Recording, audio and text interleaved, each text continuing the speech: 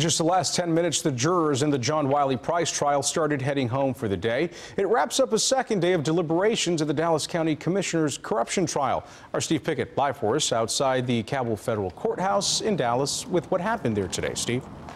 Well, we watched Commissioner Price and Ms. Fain leave this courthouse within the last 10 minutes. As you know, it's now into essentially 8 hours a day of deliberations. This jury facing 13 counts they have to consider with this case. John Price's legal team fought against those allegations with fervor during closing arguments earlier this week.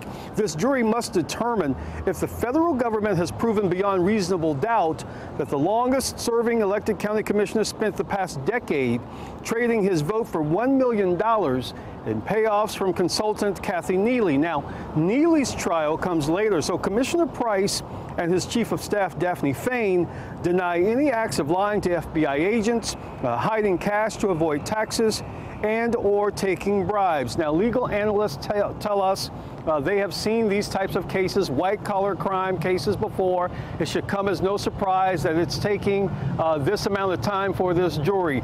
8 hours a day, and day number 3, they come right back here at 8:30 in the morning. Reporting live, Steve Pickett, CBS 11 News.